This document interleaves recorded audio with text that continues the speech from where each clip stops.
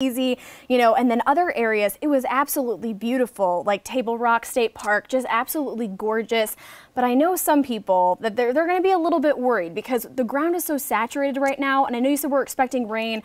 I'm a little bit worried, I'm not going to lie. That is completely founded because we've got several more batches of rain this week, and we can't really afford to gain much more rain given the state of our soil. Here's some of our snow totals from today. We had up to 8 inches in parts of the higher elevations of Rabun County, Georgia. Toccoa, though, just to the south, 4.5 inches for you, 4.5 in Mountain Rest, which is in Oconee County. Westminster in Oconee County, 4 inches for you, and much smaller amounts as you headed farther east toward Greenville County. A little less than an inch at GSP International Airport. Of course, none of that accumulating on pavement. Only that stuff in Oconee County and at Northeast Georgia was the one that accumulated on pavement. Time being, as you can see, not much on radar, but it's not being detected. But we've got some lingering light snowfall along the Tennessee line. So some additional snow cover on area roads up there are possible. But in terms of the greater viewing area outside of that area, we are snow free. One thing we're not free of, though, is patchy fog. We're down to 3-mile visibilities up north in Franklin. Some thick fog, very patchy, but still some lowered visibilities in our northeast Georgia counties. The rest of the area not looking too bad as we see it now, but some very thick fog being seen not far away southwest to near Atlanta, or just that general vicinity. So 85 south toward Atlanta is going to be slow going in the morning because of that lowered visibility.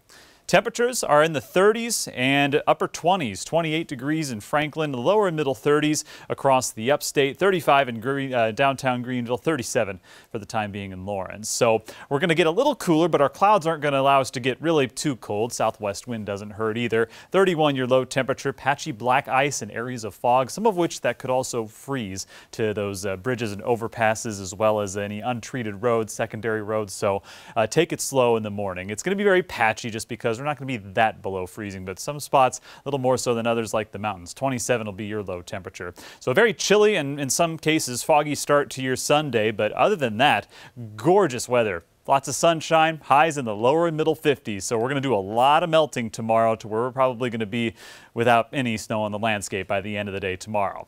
Now let's look ahead to this very active week of weather. Our unsettled pattern is far from over. Well, fast forward to Monday after tomorrow's gorgeous day. Showers will begin developing along a cold front that's eventually going to stall over the area. So that's going to slowly drift to the southeast throughout the day on Monday. And that's going to gradually pick up activity and rain and intensity as well. So some heavy rain is likely Monday evening through most of the day on Tuesday. That batch of moisture moves out, and then that front is going to retreat back to the north and the west, and we get another batch of moisture bringing scattered showers on Wednesday, and then the final push is with a cold front that's going to bring the final round of rain through the area Wednesday night into Thursday morning, and then finally exiting by Friday morning. So a couple of solid batches of rain that's going to ultimately deliver another 3 to 7 inches through those 4 days. And as a matter of fact, the Weather Prediction Center has put out a day 3 marginal risk, or I should say a moderate risk, for areas west of Asheville and Greenville. So this is some of the same area that suffered from flooding on Thursday. So we hope that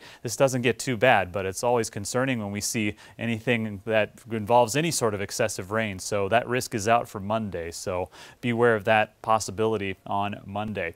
Looking at that 7-day forecast, Monday into Tuesday, good chance for widespread heavy rain. Scattered showers Wednesday, linger into Thursday. We're dry but a little bit cooler on Friday for Valentine's Day, but next weekend looks to be off to a good start.